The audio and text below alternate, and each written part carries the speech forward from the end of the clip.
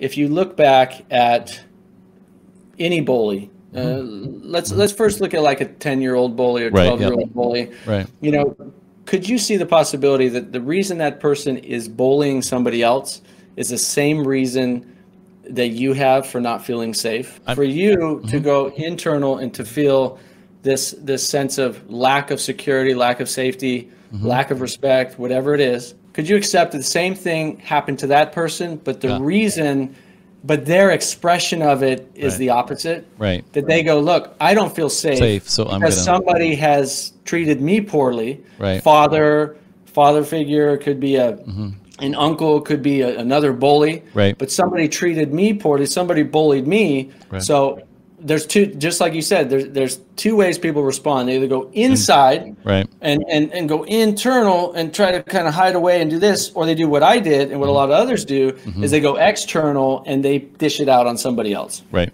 Yep. So that you're both actually dealing with the exact same underlying thing. Right.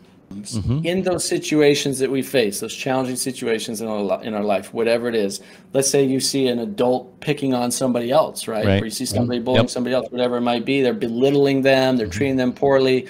You know, the first thing you can do is actually look at that person and try to find the 6-year-old or 9-year-old in them that was bullied, that was treated poorly, that was molested, that was beat.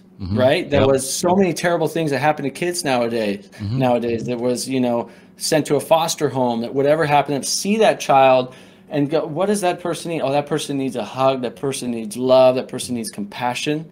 And so you do that first. And then that kind of activates you to be in a place to, and then you can even see that 6-year-old or 9-year-old that was bullied or treated poorly in yourself and go, what does that person need?